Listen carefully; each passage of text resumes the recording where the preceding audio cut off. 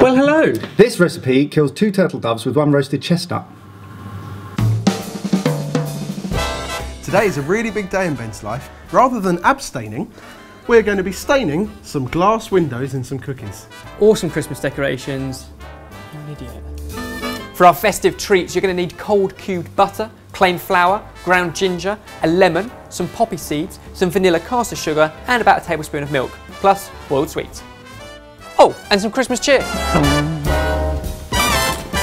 If I lift, can you catch? Yeah. Careful, it's real.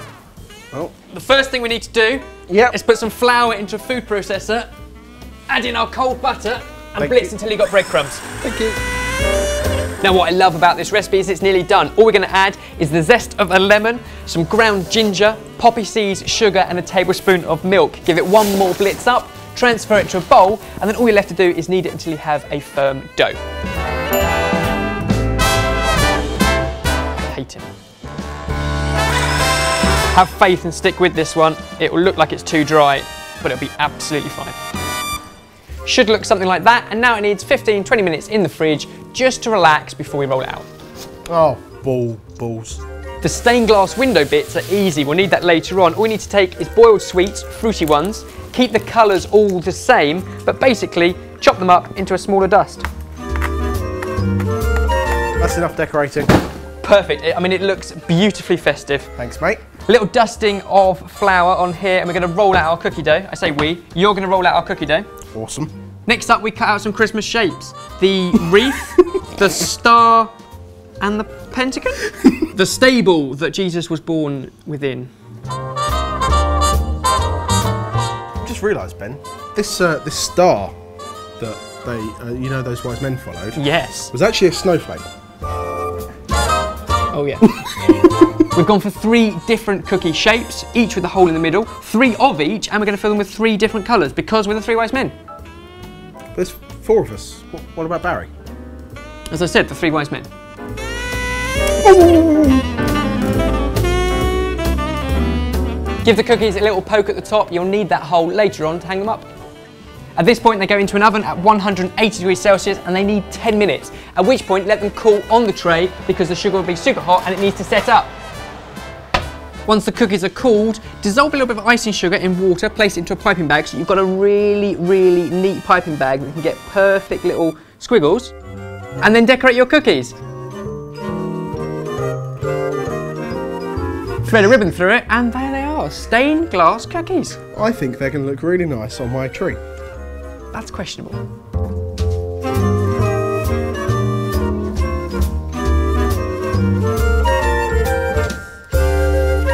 And if you were stronger than a little mouse. I'm trying to break it in half. There we go. Have a taste. Thank you. Merry Christmas. Merry Christmas. Oh, it's amazing. I like the ginger. Warming. Now these make pretty awesome decorations for the tree, but they also make brilliant Christmas gifts. Ooh! And if you want to find more food-based Christmas gifts, then why don't you have a look at our food gifts playlist? It's linked down below. Merry Christmas. Merry Christmas. Almost got it.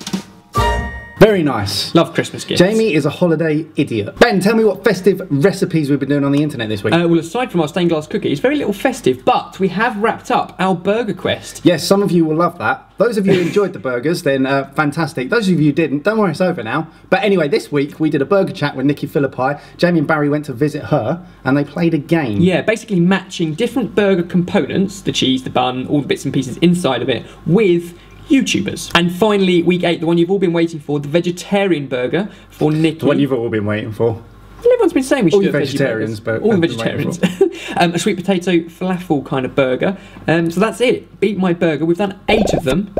Be great to know which is your favourite, and if you need reminding, there is a link with all of those videos There's down some below. sexy videos right there. And then we summed up the whole thing on Friday. We did some burger events. Jamie and Barry are flying back from hosting those around the world. As we speak. Around the world. It was LA and New York. Just to clarify, I didn't go. But they're coming back now, and we did it. we did the final burger events, we took the votes in, and we crowned the internet's ultimate burger. And we're not going to tell you who that was, because we're going to make you go and watch the video, because we need the views.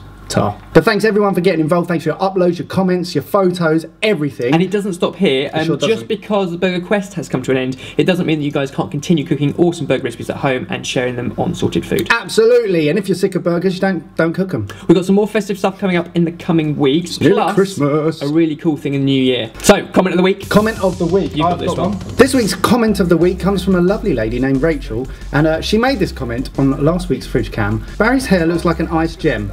Who doesn't love ice gems? I'm super! And you know who loves ice gems? Tyrone Ebrel.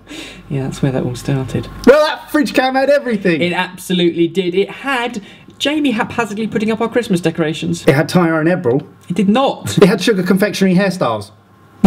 And it had a lot of vegetarian input from Nikki. Cheerio, have lovely weeks, farewell, goodbye. Talk to me, Ben. Hello and welcome to another episode of Jamie Annoys the Hell Out of Me. Now the interesting thing is we've been doing Sorted for quite a while now and we haven't managed to balls it up yet. But I am starting to think that maybe I needle to branch out a bit.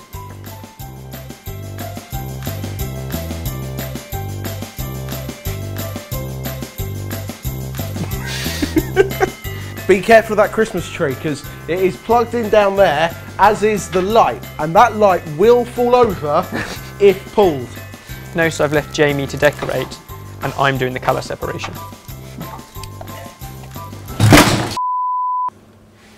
Oh, sorry.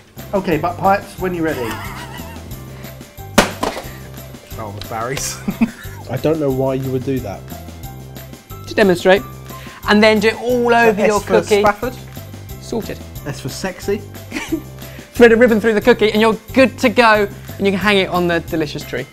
On a scale of 1 to going really well, where would you rate this?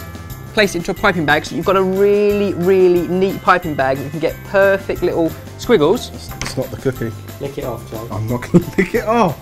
I brought these gifts for you, they're up in my bum.